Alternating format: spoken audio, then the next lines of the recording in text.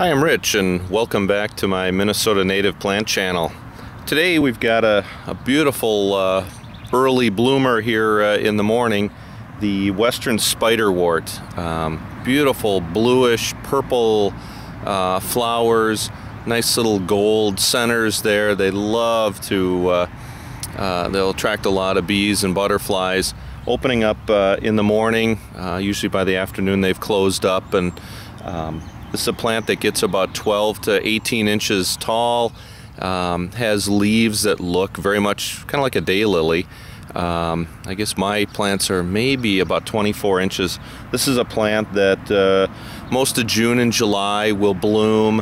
After that it tends to go dormant. You want to put it with some companion plants that will grow up around it and kind of mask what it looks like late in the year when it looks a little tired.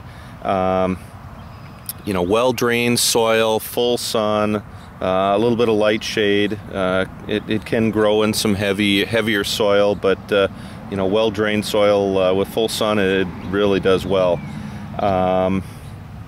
You know, it's out in prairies, on the edges of woodlands. It can handle drought real well. Just a real nice plant, especially in the morning. Boy, a lot of blue, a lot of purple.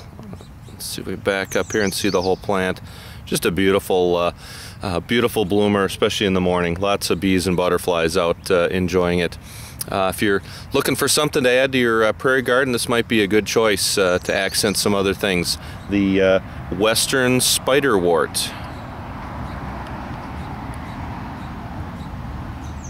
And there we have the bloom again. Thanks for checking out my channel, and have a great day.